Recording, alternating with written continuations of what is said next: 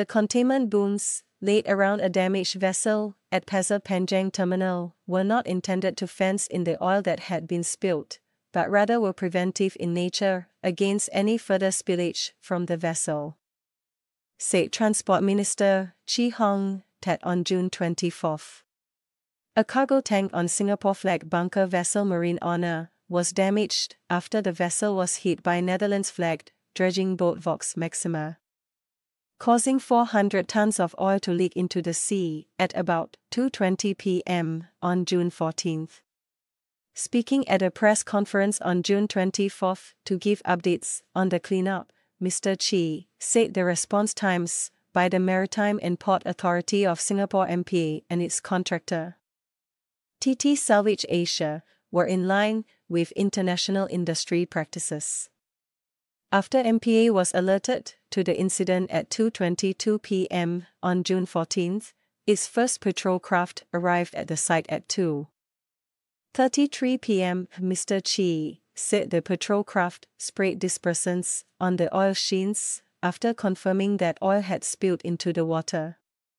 Dispersants break down the oil to pave the way for subsequent cleaning operations at sea and on land, before the oil hardens over time and becomes tougher to remove.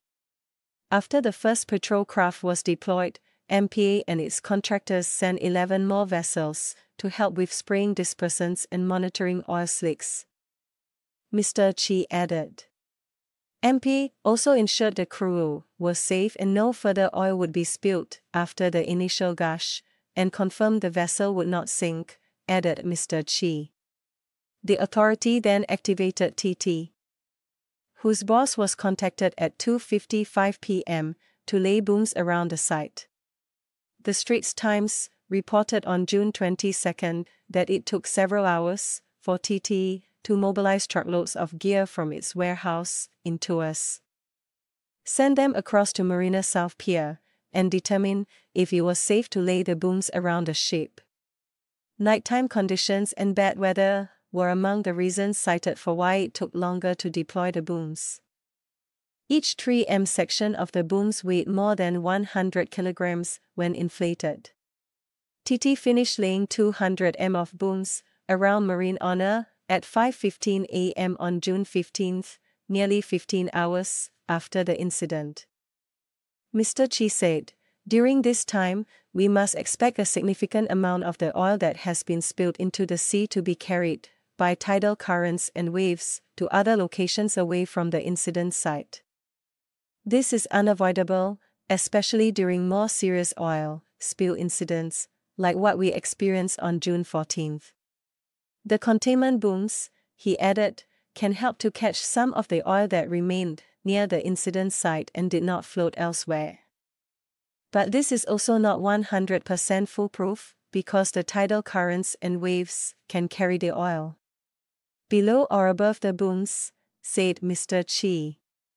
On why preventive booms were not laid across all of Singapore's waterfronts and coastlines, Mr. Chee said it is not feasible to deploy booms across the country's entire coastline. Deploying booms across the entire southern coastline of Singapore from Pasir Panjang to East Coast would require more than 46 kilometers of booms, he added. Mr. Chee also noted that booms would require regular maintenance and replacement, as they are subject to weather conditions and wave movements, and can snap.